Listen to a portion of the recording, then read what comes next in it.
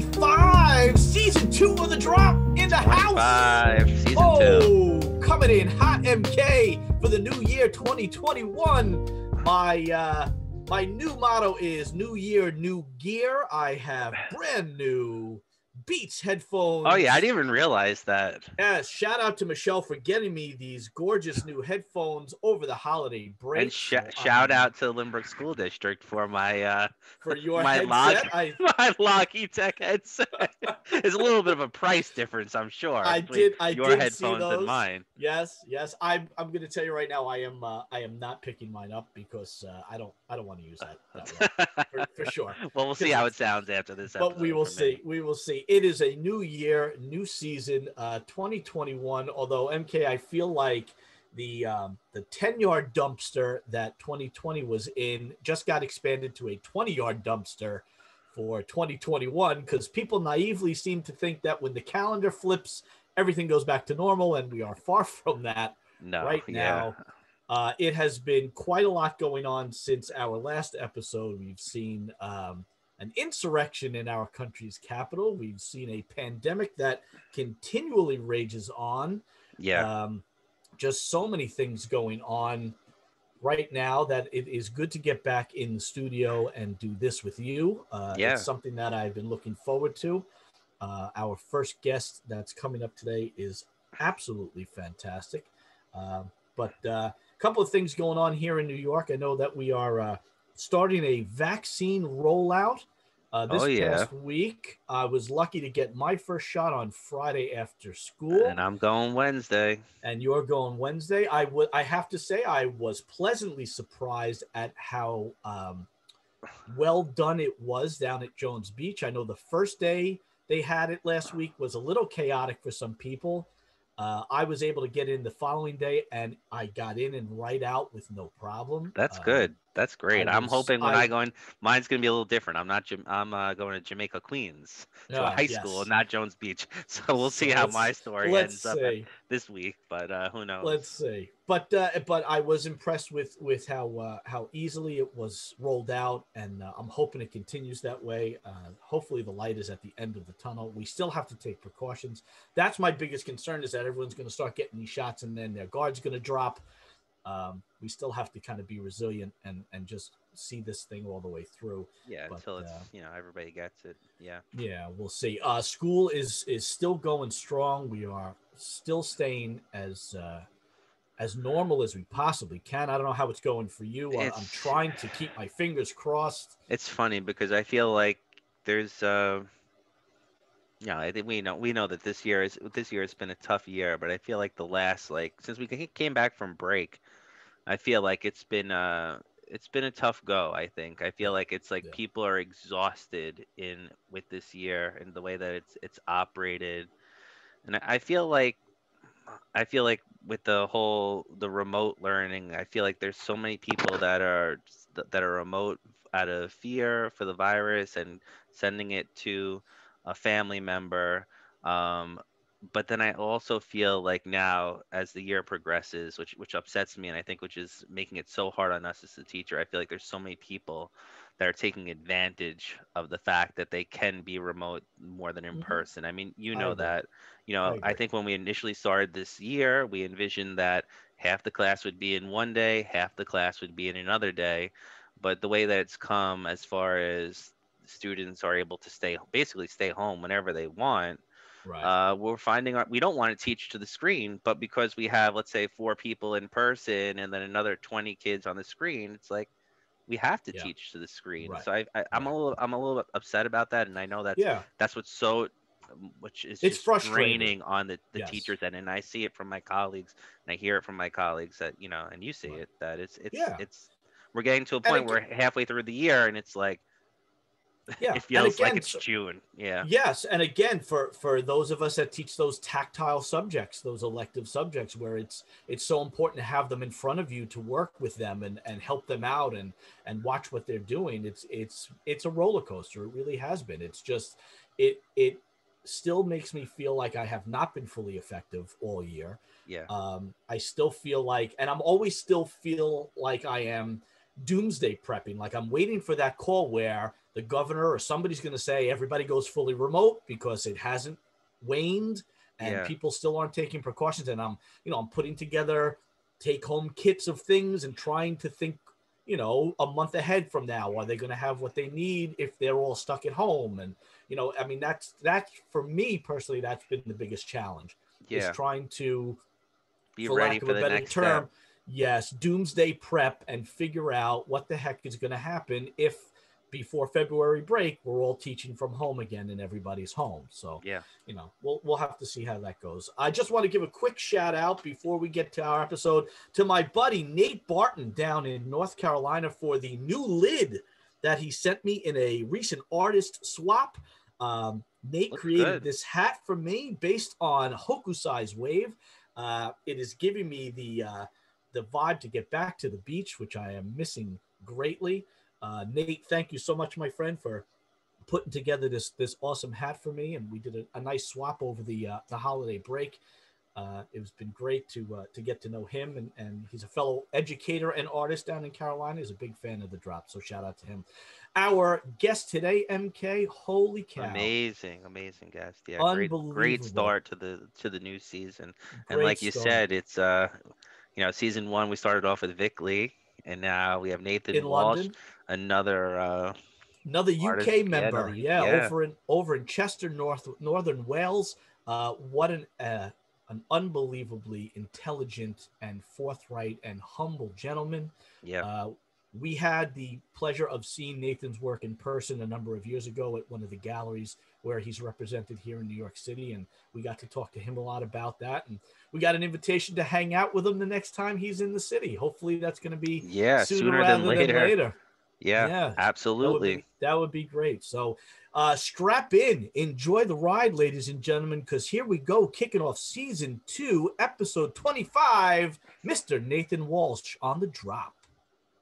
And with us today on Monday, January 18th, Martin Luther King Jr. Day here in the United States. We are lucky enough to have with us the incredibly talented Mr. Nathan Walsh, all the way from Chester in northern Wales across the Atlantic. MK, this is the second time now we've kicked off a season with someone from the UK. Yeah, I guess we have to do that every time now. I think so. I think this is like tradition now. This is awesome. And we're coming at you from a new time today, 12 noon. We've been lucky enough that MK and I are both off from work today, and it worked out perfectly because Nathan is 5 hours ahead, and so we weren't worried about having to interrupt his nightly routines. So it's great to have him with us. Nathan, thank you and welcome to the drop, my friend. Well, thank you so much for inviting me. I've been looking forward to this, and I hope your students get something worthwhile out of it. So I think they will. We had a wonderful pre-check chat with Nathan earlier last week, and MK and I came away so excited to talk to him. We have both been huge fans of Nathan's work for a number of years. We've been lucky enough to see it in person as he has had representation here in New York City, which we're going to get to later on in the program. I have some questions for him about that. But I remember specifically, MK, when you and I were on one of our annual Chelsea gallery tour trips with our students, walking into one of the galleries and seeing Nathan's perspective paintings, which are, holy cow, unbelievably rendered. Amazing. I think we talked about it for weeks after, and then we were lucky enough to find Nathan on Instagram, on social media, and as soon as I found him, I started following him immediately, and watching his progress has been just unbelievable to see. I mean, when we talk to the kids about using perspective and teaching them about perspective, and then you look at something that Nathan does, it just completely blows your mind with his approach to the work. And we're going to get to the work in a little while too. So Nathan, if you could for us, my friend, here in the drop, we love to start off every episode with our artist's origin story. Very much like our Marvel superheroes, because all of our artists are superheroes for us and our students. So give us a little bit of background. We know that you live currently in northern Wales. Is that where you were originally from? And when you were growing up, at what point did art take hold for you as something serious? Okay, well, I think I was at school, art was one of my chosen subjects. It was a sort of an option. I think you could do sort of art or drama or PE. So I chose to do art. I was sort of, I was lucky in the fact that my father was a photographer in the Royal Air Force, a reportage photographer. So, and he had in the house, there were some prints of Van Gogh, drawings. He was an avid reader, and he had lots of books on painters and drawing and that sort of thing. Although he hadn't studied it formally, I think he'd done some night classes or something like that. So there were sort of signs around the house of, you know, so that were kind of interesting to me. And I think, you know, that interest in art wasn't dismissed. I wouldn't say it was encouraged, you know, as something to follow as a career, but it was something that was certainly there that could be discussed, and something that was exciting. So I did art at school. I wouldn't say I was a particularly good student. I was average. I was okay. I mean, I was pretty okay at most subjects. So it was just one of those things I was okay at. But one sort of distinct memory I do have at school was there were a couple of other pupils who were much better than I was. Now, I was very aware that there was a certain guy, I won't mention any names, you know, just to protect the protections. And but there were a couple of guys who could, you know, would make beautiful paintings of trees or something or other, or self-portraits. And I thought, I'm not as good as those guys, and it sort of irked me a little. And I think, you know, it's not the best sort of aspect of my personality, but I'm certainly quite competitive. If I'm being totally honest, it's not something I like in myself, but it is there. And it got me a bit. I thought, you know, why can't I make things like that? You know, surely if I can sort of work at this, maybe I can improve and get to their sort of level.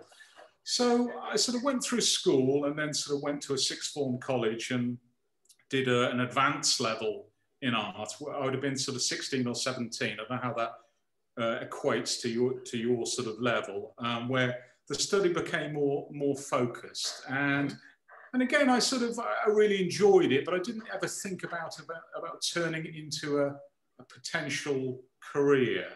From that point, I went to do a foundation course, which is the classic route in art education in the UK, where you would do a year where you build a portfolio of work which explores your particular interest, whether that's textile design, three-dimensional design, graphic design, or fine art.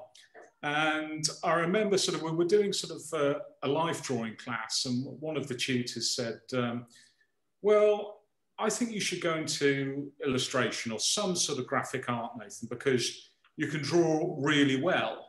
And if you go and do a degree in fine art, you're probably not going to do any drawing at all, certainly not from a life model, because things have changed. And I was a bit disappointed in that, but I didn't question his opinion, and I sort of went along with that and applied to do quite an open-ended degree course it was called graphic arts, but again, it carried on that sort of quite diagnostic approach where you could sort of dip into different things and try your hand at typography and, you know, illustration and animation and sort of self-initiated sort of painting projects. And I really enjoyed it. Again, I was again, I wasn't the greatest student. I was kind of an average student, but I was super keen. Right. I always worked really, really hard. I was a grafter as opposed to a student with bundles of talent.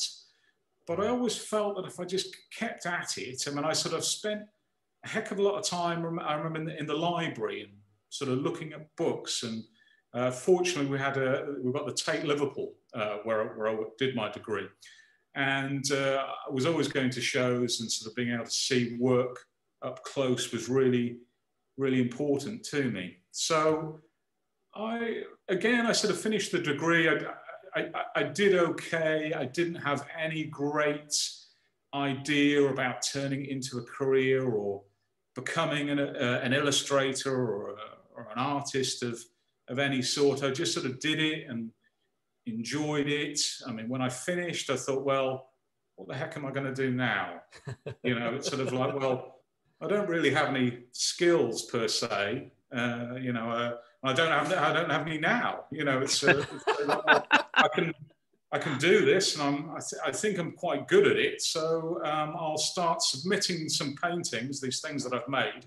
I don't know what they are. I don't know whether they're any good or not, but I'll submit them to some competitions. And I started getting work accepted into competitions. London's the kind of art capital in the United Kingdom. And there were a variety of quite sort of established groups, places like the New English Art Club and the British, the Royal Institute of Oil Painters and the Royal Academy and the Royal Society of Marine Painters, all these kind of various groups. Right. And I started submitting things to those shows, and the work started getting accepted. I went down to see these shows, and it was kind of quite exciting to go down, but nothing would ever sell, or, there was never any return on it. And I wasn't so sure about it all. And I thought at that point, I started to think, well, I'm kind of making these things, and they looked a bit old hat in a way. They looked as if they were sort of harking back to an earlier period within art history, whether they were there was a bit of impressionism in there, there was a bit of sort of precisionist painting. And it was amongst another group of painters who were all doing similar things. There were kind of guys who were making things which looked like a bit like, I don't know, Andrew Wyeth or Winslow Homer, and it was all very sort of competent and nice, but I didn't really know what I was doing, and I wasn't entirely sure what these other people were doing either. Right. So anyway, I just carried on in this sort of aimless sort of way, making work. I started doing my own exhibitions local. I was sort of back there living in North Wales at this time, and started doing these sort of local shows, and the work started to sell. It was bringing in some sort of minimum income, which was quite encouraging. I felt quite good about myself. I thought, okay, people seem to like this, and I think the idea when someone buys a piece of work, they're kind of saying, well, we like this, keep going, keep doing this stuff. And so that was kind of good, but I wasn't really making a living. So I thought, well, what can I do? What else can I do with my time? So I thought, well, spoke to various people, and they said, I think you'll make a good art teacher. So I went and did a sort of postgraduate certificate in education, which sort of qualifies you to sort of teaching sort of further education. So it was sort of post 16.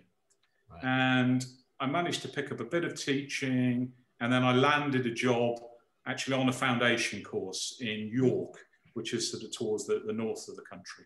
Right. And that was kind of, that was exciting in a way, because all of a sudden I would have, teaching job was 3 days a week. So I had 3 days to teach, and the rest of my time I could paint. Right. I still didn't really know what I was doing, but and it was quite a trial by fire, really. I mean, I was young and naive. I didn't really have much experience as a teacher, so I was just I was winging it, really. But it was a really exciting environment in the fact that there were some really good teachers, and there were people who were really sort of passionate about their subjects, and I think I learned a lot from them. But I sort of got an idea that, I think I need to up the ante in terms of the painting. I need to get more serious about this. I need to really work out, what I'm doing. So I enrolled on a master's degree. I think it would be an MFA in America. Now, it was it was a tiny course, but I was very lucky in a way that the two guys running the course, one was called, an artist called Steve Whitehead, and the other was called Clive Head. And they were both terrific realist painters, but they had quite a serious way about them, had quite sort of an academic sort of edge. And I thought, this is exactly what I need. I suppose in some ways that there could have been an argument to go away and study under somebody completely different, to challenge your beliefs in that way. But I thought, oh, hold on, these guys are great. I can learn from them. And so when I was teaching, I enrolled on this MA and did that for a couple of years. And I think the work really evolved in that time. One thing I will say, when I was teaching, I wasn't a great teacher, and it was a means to an end in a way that I knew I would get I'd get, I don't know, £800, £1,000 a month for doing this. Right. But it would allow me to sort of really concentrate on the painting. And I don't think I ever missed a day outside of my teaching. I was religious about making work. It didn't matter what sort of mood I was in, whether I wanted to do it, whether I could be bothered, or whether I had an exhibition. I just did it. I never missed a day. And that was, that was kind of, that's held me in good stead, that kind of workmanlike attitude. Yeah, I would imagine. Yeah. I think that, I'm sorry, Nathan, just to cut you off real quick. I think that it's a great message right there for our kids, MK, about we've talked time and again about how showing up and just doing it is such an important part of the process. Sitting around and waiting for that quote unquote lightning bolt of inspiration is not necessarily always realistic. And that, Nathan, what you're saying is essentially just show up and do something and keep doing something until it clicks. Is that basically the message that you feel? Yeah, I mean, I stayed in touch with some of the people I graduated with from my first degree, and some students who were far more talented than I was. And I noticed that lots of them had started to sort of drop off, or they weren't, focusing on the practice anymore. They'd given up, or they were just doing it in a really sort of minimal way, and hoping that some great opportunity would land on their doormat. And I just thought, well, I don't think that's going to happen. I just felt I've got to make things happen myself. I've got to sort of, if I can commit enough to this and commit to my sort of activity and consciously, be talking to other artists, be making use out of those two great tutors that I had, that I thought, well, that's got to stand me in good stead. If I've got something great to show someone eventually, then hopefully something will happen. But it's so easy to go and do something else. It's so easy to sort of take more days teaching, or so many other things well, not many other things I could have done, but it would have been easy to give up. There's always an opportunity to go and do something else that seems more fun at the time. So let me ask you then, Nathan, what is it that drives you to continually show up in the studio and work, especially in the beginning? Because it sounds like, obviously you are not an overnight success. Your overnight success is actually decades worth of work. For sure. So what keeps you going to the studio day in and day out and just working? What is it about that environment that just keeps you inspired to do it? Where was your hope in all that? Well, I suppose there were certain artists that I was looking at the time, aside from those two great tutors that I had. I was looking at people like Lopez Garcia, Charles Sheila, Richard Estes. There was just scores of different artists who for one reason or another, or a multitude of reasons, were making or had made extraordinary things. And I just felt, well, what's to stop me from doing it?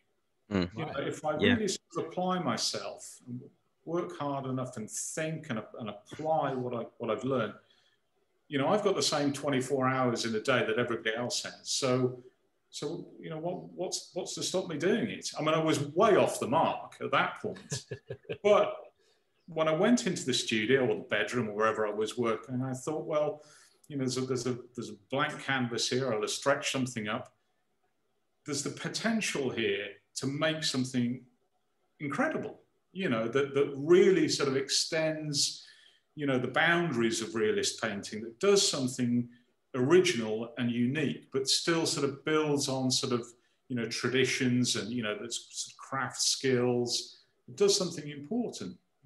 And I still feel the same way. I mean, I've got a sort of picture that's sort of ongoing behind me and one in front of me here.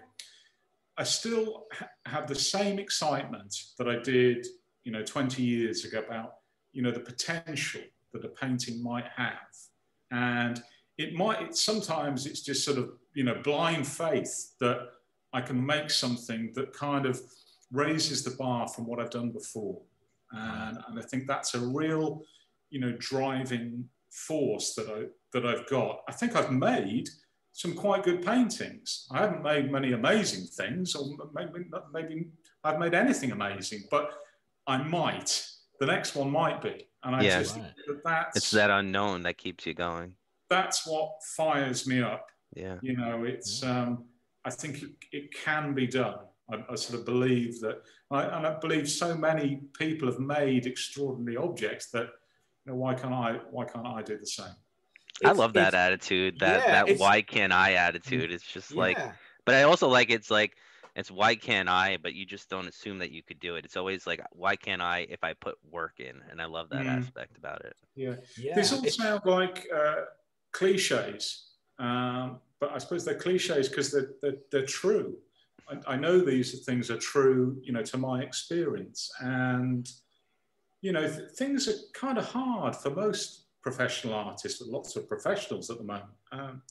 But I'm still sort of holding on to the fact that, you know, I've still got this kind of object in front of me and something good will happen. I think, you know, if I make this thing, if I get this thing out there in the world somehow, that people will get behind it. I mean, I'm not one of these kind of characters who's sort of popular on social media. I mean, I hardly know how to use the thing, you know, but I do have a small group of supporters who've kind of stuck with me since I started out 20 years ago. And most of those people can now no longer, you know, afford the work, or if they've kind of changed their interests, or they haven't got any more walls to fill, you know, they're kind of, they become saturated with stuff. But that small group, you know, you might only need a handful of supporters or collectors or curators or one significant dealer to change everything for you. So it's a question of sort of, you know, getting it out there and sort of working with those people. And Right. It's interesting that you bring that up, Nathan, because that's going to segue into another question I have for you. Looking at your social media and knowing your exhibition history, and we've looked at your website with your CV and your resume, and you strike me as what we would consider more of a quote unquote old school artistic approach, where gallery representation is important to you. Hands-on, you know, in-person exhibitions are very important to you. Museum catalogs are very important to you. Where does that stand with you in such a digital world now, where we see so many of these artists going onto social media and bypassing the gallery system and using social media to just sell directly to their constituents and their collectors? Why has it been so important for you to maintain that gallery connection and that old school representation? Well, I think first of all, when I sort of, maybe I'm doing something wrong, but when I get an image on my sort of phone and then sort of post it onto Instagram, all of a sudden the painting becomes a sort of this tiny sort of digital file, which bears very little relation to this kind of huge object that I've just spent 6 months making. So for me, it's been problematic in that people make assumptions on the work based on this image on their smartphone. So it's been sort of, for me, it's been critical that I've maintained a sort of real world, you know, sort of career in the work that, in the way that people can walk into a gallery and see this physical object in front of them, and you know, it's almost like more respect for your work. You know, it's like having respect for your work too. It's kind of interesting. No, you don't want to show it. You're really thinking about the way that you want your work to be seen, you know? Yeah, I think now I might have sent it, you know, I'd send sort of, you know, JPEGs to sort of various people all the time. And that might pique their interest in something. It might think, oh, we might consider this guy for a group show, or oh, we might want to acquire this, we might not. But no one has ever really no one's ever bought a painting from a JPEG. You know, no one's, you know, because these can be quite expensive objects. Yeah. So I think being in front of the actual thing where, I mean, my work looks very photographic when it's been condensed down onto a small format. But when you're stood in front of one, and then you can get an idea that these things are all made up from sort of handmade marks, you know, they have a sense of space, which is completely obliterated as soon as it becomes a JPEG. All these kind of interesting qualities, which I think makes me fairly reasonably unique, are lost in reproduction. So it's been, good things happen when people see the actual paintings. Yeah, that's what I found. I mean, obviously with the pandemic going on, you know, those opportunities have become very, very limited, which is going to be it's a challenge for all of us, and it's going to be a challenge moving forward. But does that concern you, Nathan? I was going to ask you that, like with everything that's going on right now, and that lack of the ability to see work in person, especially like MK and I, we discussed it just before we went on the air with you.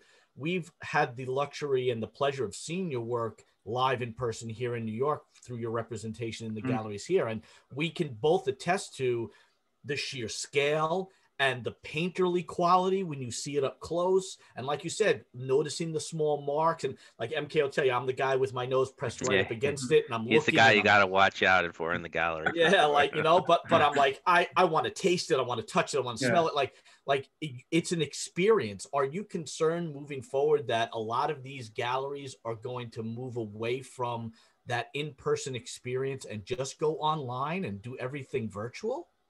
Well, they're certainly trying it. I mean, I was in part of a digital, the digital version of Art Miami happened quite recently. So there's all these kind of various sort of wacky sort of, you know, virtual reality viewing rooms and this, that, and the other. I'm not convinced. Well, they certainly don't seem to work for me. Whether they work for other people, I don't know. But it's definitely a concern. You know, moving forward, it certainly. It keeps me up at night. That sort of thing, because anything that's been positive, that's been good in my career, has been off the back of people being in front of a painting.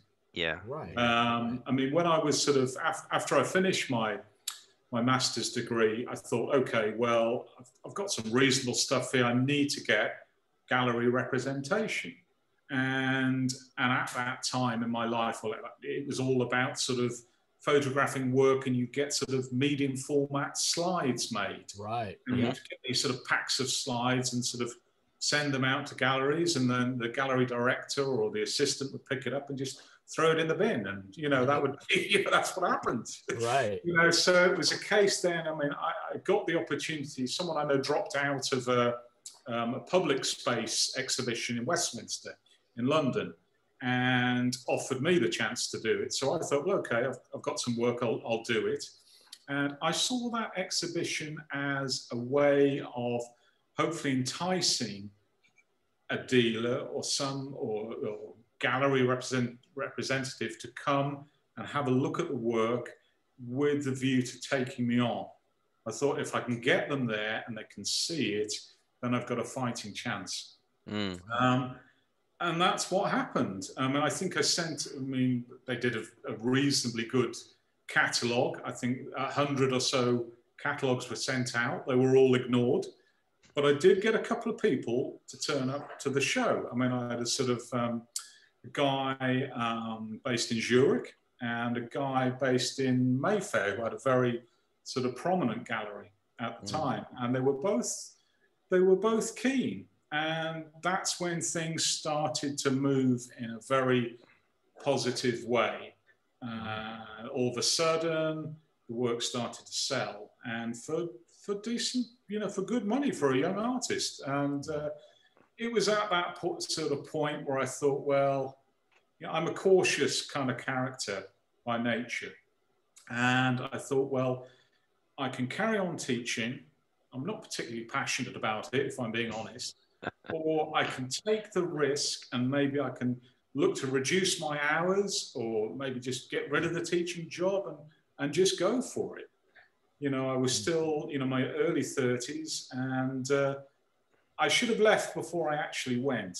It was weird in a way, because people were saying, why are you leaving this? It's a good job.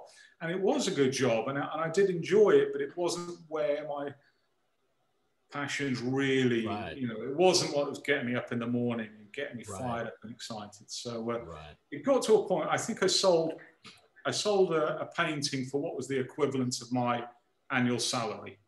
And I thought when I heard the news about that sale, I just thought, let's do it. Right, I've been messing around for far too long. It's just time to go for it, and we'll see what happens. Right. So that was the start of something. That was a different, certainly a very exciting, although it was also nerve-wracking, the idea of sort of, not getting that monthly check that I'd been dependent on for so long, for removing that safety net. And also what I didn't expect was when I started painting full time was all of a sudden I was on my own. And I had enjoyed the company of my colleagues. There were some fun, interesting people milling around the art college. But all of a sudden I was kind of on my own all day, every day, making these things. And that took a bit of getting used to. So there was the kind of that sort of social, that social element had been removed from my life, and the financial security had been removed. So it took a bit of getting used to. I would imagine. In some ways, though, I think that nervousness just made me work harder. I just got even more sort of driven about it.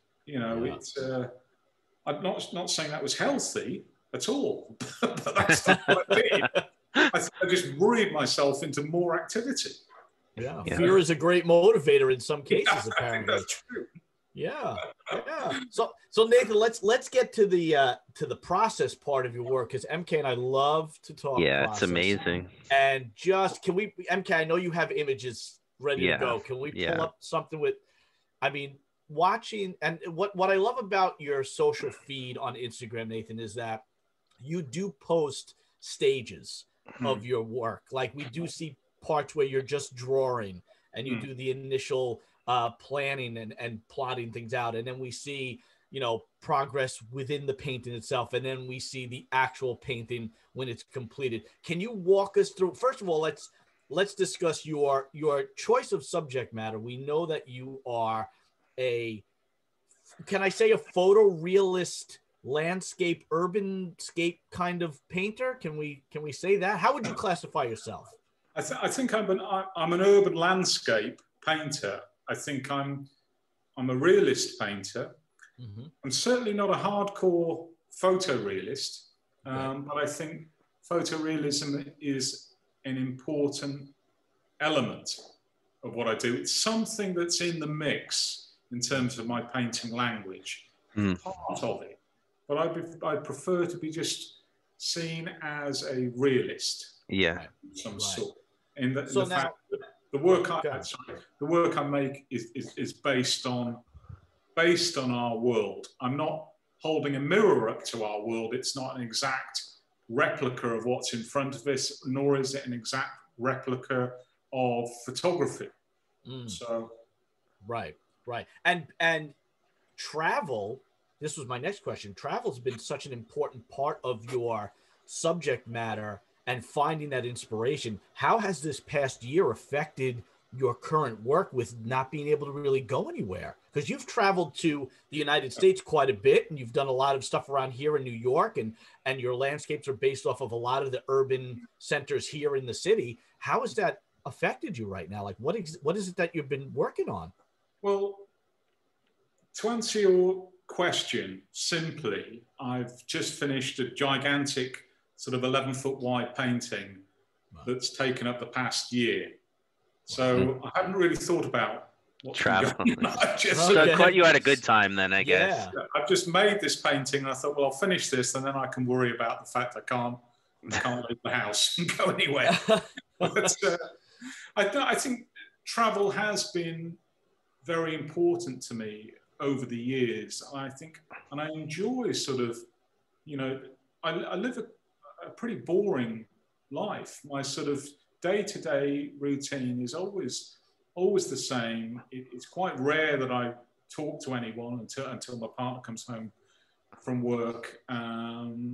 It's a solitary business, but to change that up, to go, whether I'm having an exhibition somewhere or I feel like, I don't know, traveling to Paris, or going somewhere to start a new body of work, I think that's important. That's the contrast between that sort of almost monastic activity and then going to somewhere like New York where it's all kind of 24 hours sort of absolute sort of chaos, sights and sounds, and, you know, being sociable at an exhibition opening and, you know, talking to collectors and dealers and this, that and the other. So that's quite a nice contrast. But the way I normally work pre-pandemic was, I mean, I've been coming to America for quite a few years, mainly because that's where my gallery representation was. Right. But the way I would normally work would be to sort of wander around a city and just not with a sort of particular sort of plan of action in mind. It would just be more of a case of just wandering about, normally on foot, and just sort of seeing what was there. So I wouldn't want a predetermined idea of a painting before I went. I would sort of have to go and just find something which had some sort of visual potential. Now, from that point, I would sort of, you know, I'd find a spot. I mean, a year or so ago, I made a painting on the sort of Hudson Yards development, which is probably part of that Instagram feed. And so I photographed the area extensively. Again, I'm not a particularly good photographer, but I can take images. I work with a small sort of A6 sized sketchbook, and I make sort of tiny sort of scribbles. There's something kind of important about those, although they're sort of not accurate in any way. There's something which links those drawings to a particular time, a particular place, which is helpful when I return to the UK. I start to sift through those images and sort of thumbnail drawings, and then sort of think about how these things can be put together into some sort of compositional idea. So from that point, what I tend to do is make a series of sort of postcard-sized drawings, which are sort of composites of those photographs and drawings. Yeah, that's the sort of thing. They're kind of scruffy things, but they serve a purpose. Yeah, I'll make lots of these. They're just on sort of tracing paper. They're not made to be exhibited. They're not sort of pretty. They're sort of rough and ready things to think about. They get placed on the studio wall, and most of them get rejected, but they're around me while I'm working on a current painting. So I can think about, well, this one has got potential, or that one isn't going to work, or that one's derivative, or I can do better than that, or, you know, that for whatever reason they get thrown away. Because I might only make 2 paintings a year. If they're large, then, you know, unfortunately, there's no way around this. The sort of work that I make is very labor intensive. Yeah. So the compositions that I choose, they've got to be the most exciting ones. They've got to be the most ambitious, the most complex. They've got to have something there which I think is, again, going back to that idea of raising the bar, of extending what I can do. So, so from that point, I'll have some sort of one of these sort of tiny drawings. And the way I work is, it's very sort of, I suppose to a certain extent, it's quite old-fashioned. This is where the work begins to sort of deviate from the sort of photorealist approach. I I build everything from scratch. I start off with it's just one horizon line, and I start to plot building. Well, they're not buildings. They start off as just lines and squares, rectangles, triangles. And then I start to sort of, each sort of object or pictorial element will have its own vanishing point. So it's kind of like, it's an extension of sort of two-point perspective, generally. Yes. There are other paintings that I've made which are quite different in nature. But instead of there being 2 points, each pictorial element, whether it's a building, tree, person, car, will have its own vanishing point. So you will have hundreds of these little X marks along the horizon line. Now, what that does, it helps me establish an object in a sort of constructed space, which is divorced from the reference material, from the photograph. Yeah. So all of a sudden they have their own, they've got their own sort of, they have their own presence, they have their own identity.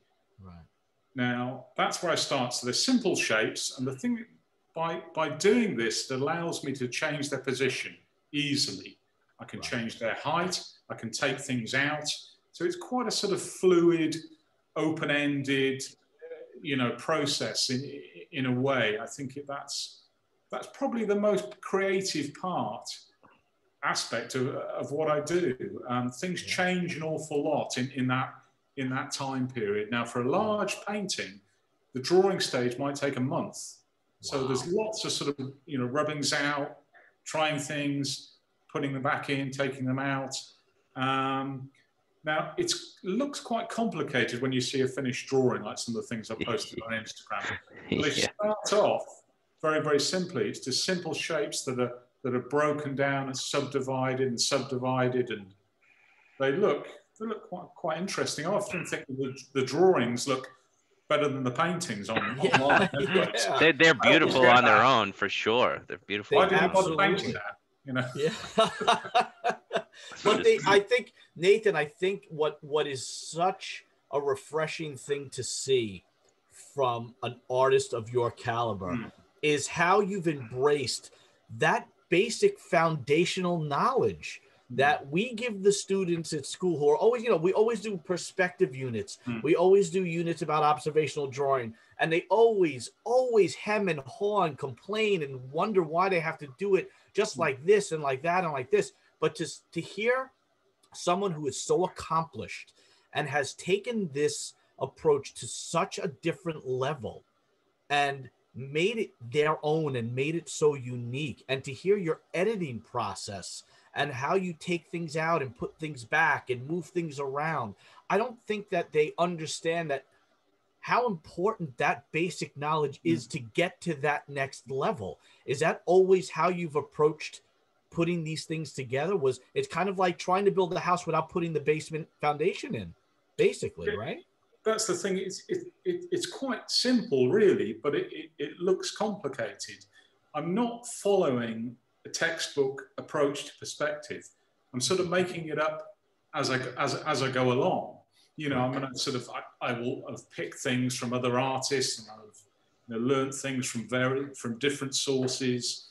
And each painting that I make, they're never made the same way. You know, there's been ones recently where there's been, you know, more than one horizon line, so you can start to look down into a space and look up at the same time. And I think that's kind of quite exciting. The fact that things change quite quickly, and I think, you know, you sort of make a change, then the painting the drawing at that point will lead you, you know, down a different route. So things, you know, that's something which is, that's very exciting. That's part of it.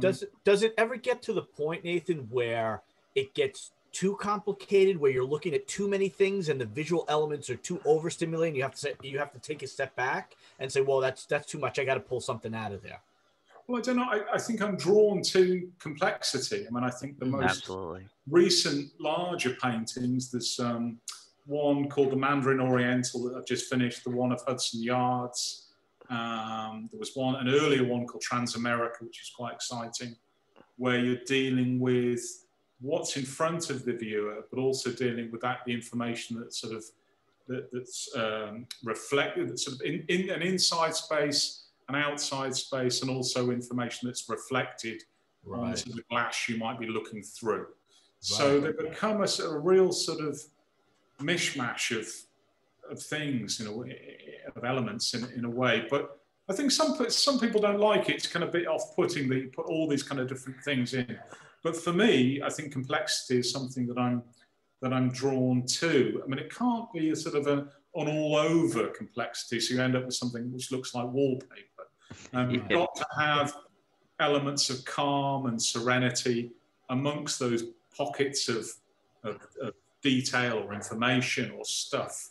So it's that's a challenge. But again, it goes back to the idea that, I mean, I've started a new painting behind me that I'll share quite quickly, which is it's the first thing I've done where it's a composite of two different cities. Really? So, wow. Well, I've started doing things with reflected material, and I thought, well, who's to say what's reflected onto this glass window? It could be anything. So I thought, well, okay, let's do something which really kind of challenges the idea of a literal realist painting. So we've got elements of Chicago mixed in with elements of San Francisco. Oh, that's cool. It becomes almost like a dreamlike space.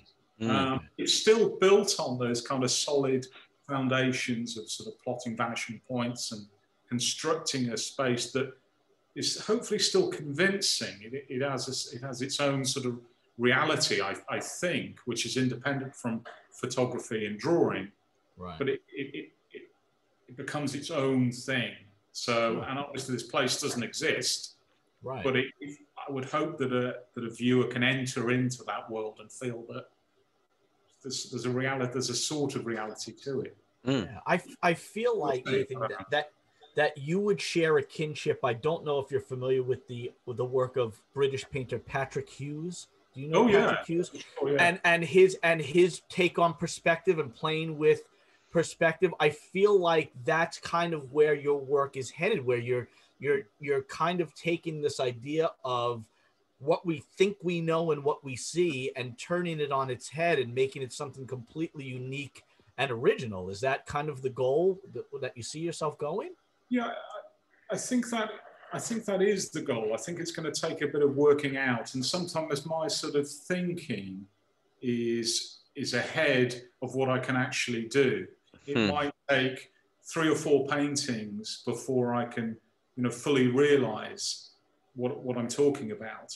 Right. The next one might not be the painting. It might not sort of lock together. It might not sort of work together, those different elements, as harmoniously as I can. But give it a few paintings, then hopefully I'll have ironed out those issues. So I think, absolutely. I want to do something which is, I sort of love all different sorts of painting. It doesn't have to be sort of, realist at all. I think it's, a sort of a painting by, I don't know, Antonio Tapies can be just as sort of convincing as presenting a sort of, an alternate reality. There's something incredibly concrete, about his work that's compared to, I don't know, Lopez Garcia or whoever. Right. So it's if that makes sense. It does. It's to me, Nathan, it sounds like you are trying to create your own visual language through this use of perspective, which I find fascinating, because perspective, right, MK? Perspective is so grounded in rules and what we know about perspective and how it works. And when we teach perspective, it's always about those foundational elements of, well, here's your horizon line, here's your vanishing point, here's multiple vanishing points, but these can only go to this vanishing point because this angle won't read as realistic and whatever have you. But what impresses me so much about what you do, Nathan, is that you take all of those basic, like, let's say that for example, the original perspective rules are Latin, and you're building off of those root words and creating a whole new language, pushing it to another level. Yeah. And pushing it to another level. Yeah. Look, so I think it's important that, well, for me at least in the studio, that, you know, that I don't sort of accept things as given, that it has to be done a certain way. You know, it's up to me to sort of accept certain things, but then reject others. And it means that each work becomes quite speculative in nature. It doesn't mean they're going to sort of work per se.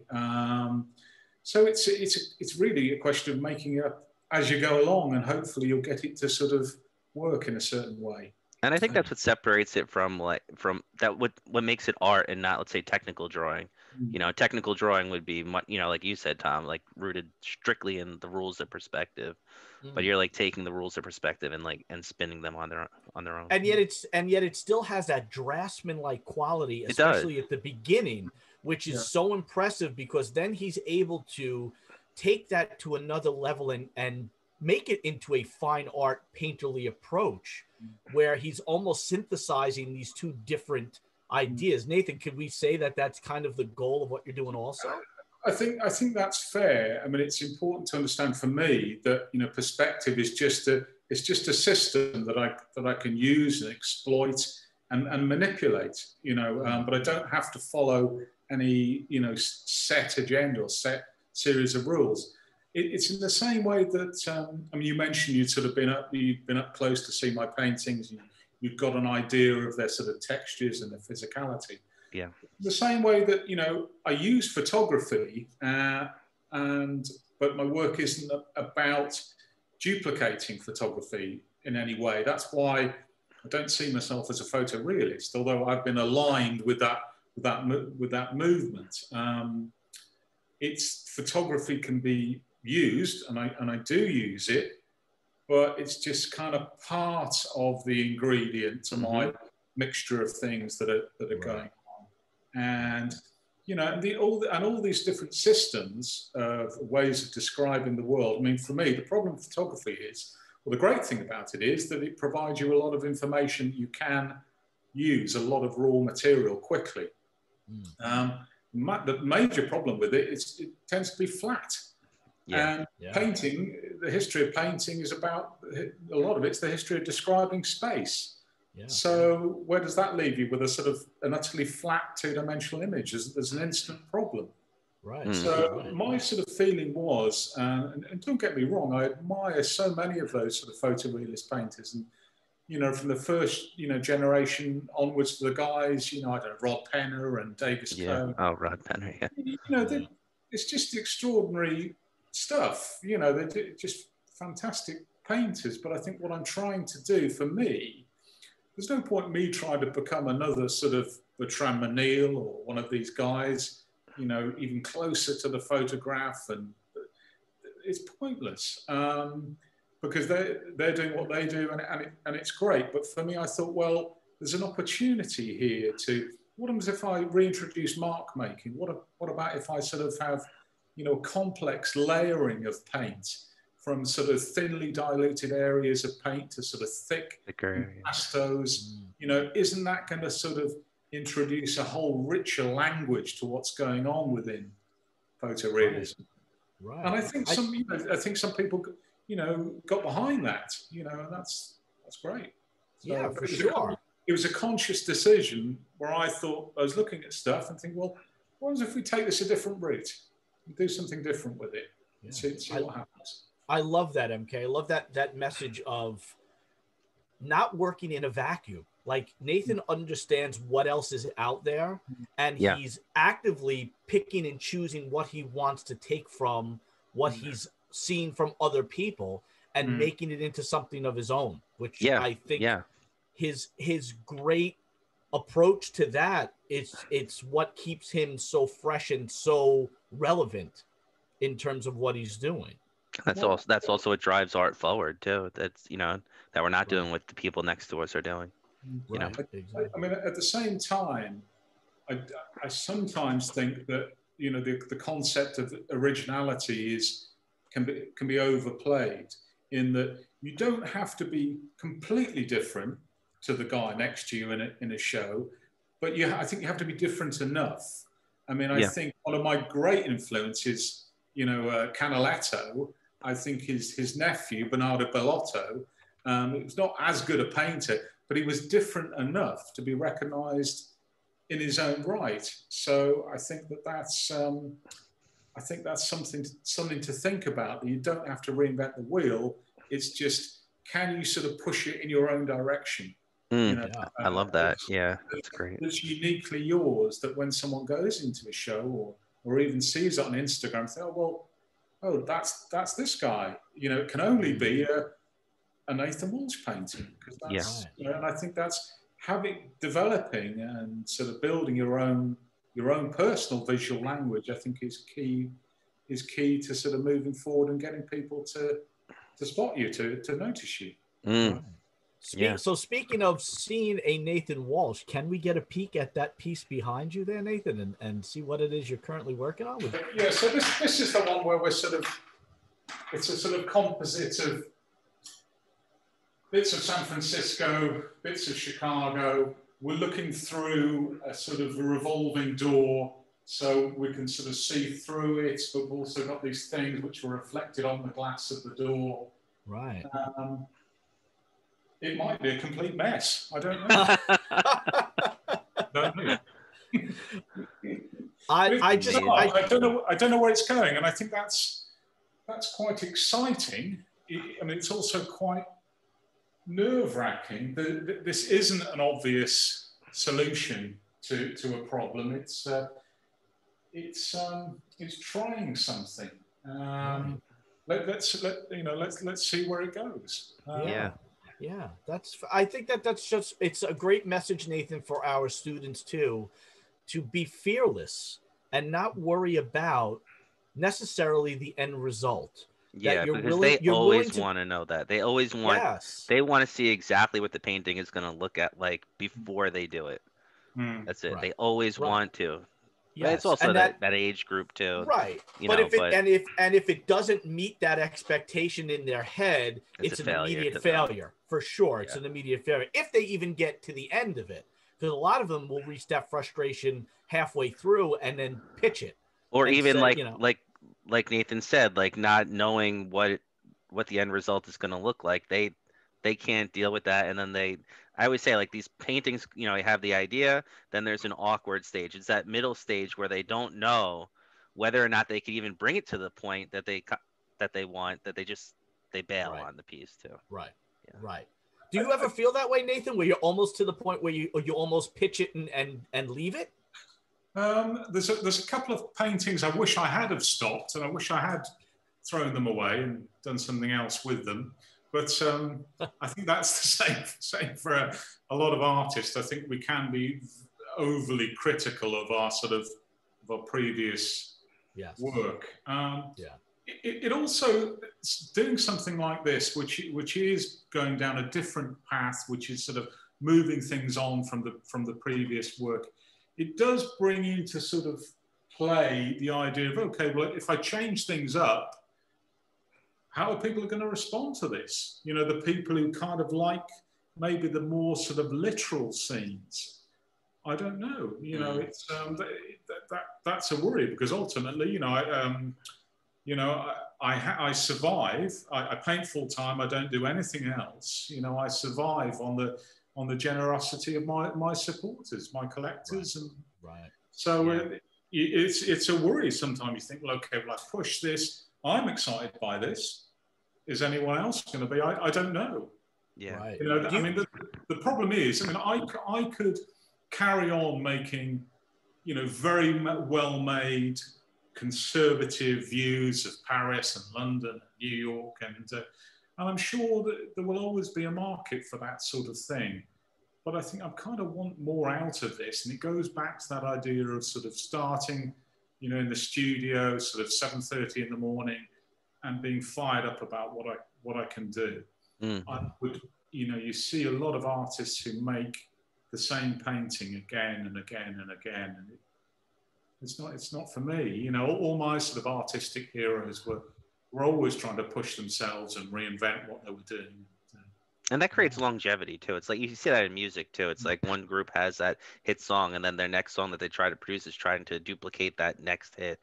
But it's the artists that realize that they have to push themselves forward, try different things that have that longevity in their career. Right. Absolutely. I think that hopefully but I think, Nathan, that what the commonality in what you're doing is the sheer talent that you portray in the work. It's the craftsmanship.